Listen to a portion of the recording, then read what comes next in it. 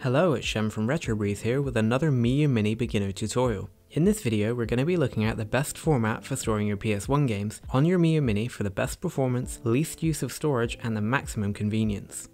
PS1 games, either ripped from the CD or sourced from elsewhere, will typically come in one or multiple .bin files and a .q file. These files should work fine on the Miyoo Mini, but they are far from efficient when it comes to how much space they take up on your SD card. Because there may be multiple .bin files per game, it can also cause issues with your game list, showing multiple copies of the same game, and it also just kinda looks messy on your SD card.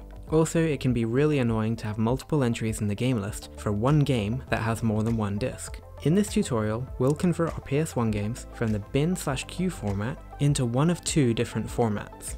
The .chd format, which is a very efficient compressed file of your game that takes up less space than the raw .bin and .q files that you'd usually have, or the .pbp, otherwise known as eBoot format, which we'll only use for multi-disc games such as Final Fantasy, Metal Gear Solid, and others. This is actually the format that the PSP used to use for PS1 games, and it allows us to merge multiple discs into one single, easy-to-use file. Note that using Onion OS is a prerequisite to using .chd files. If you're not on Onion already, I highly recommend you follow my guide on how to install it quickly and easily. If you're not on Onion and you don't want to update, you can skip to the PBP section using the timestamps.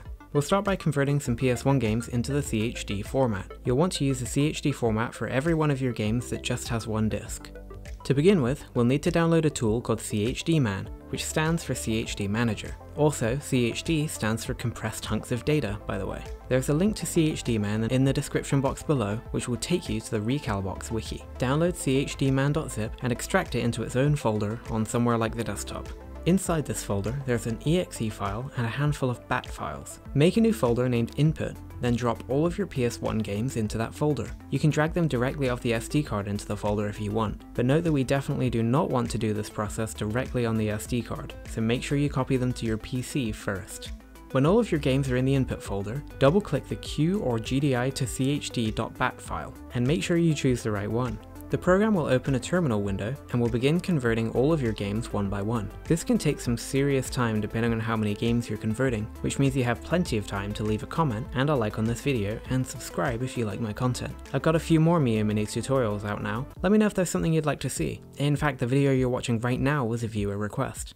Two things I should explain while this completes. Firstly, the software here essentially scans its current folder and any subfolders for any and all .q or .gdi files, and automatically compresses them for you without requiring you to do anything further. You may want to clear out the input folder after you're done, so that next time you want to use the program, it doesn't try and convert the same games again. The second thing is the ratio value. The compression ratio is essentially the file size difference between the original file and the converted files. Basically, this means that the new file size is the percentage of the original file size. If the original file was 100 megabytes and the ratio is 60%, that means that the new file would be just 60 megabytes. You can imagine how much storage space you could free up on your Miyoo Mini using this compression. Castlevania Symphony of the Night gets around a 64% compression ratio, which is pretty amazing. Alrighty, when it's done converting, the terminal window will close automatically and you'll find your freshly converted .chd files in the CHD Man folder. You can right-click the folder and select Group By, Type to make it easier to find your CHDs. Now just copy them back across to your Miyoo Mini and enjoy all the disk space you just freed up.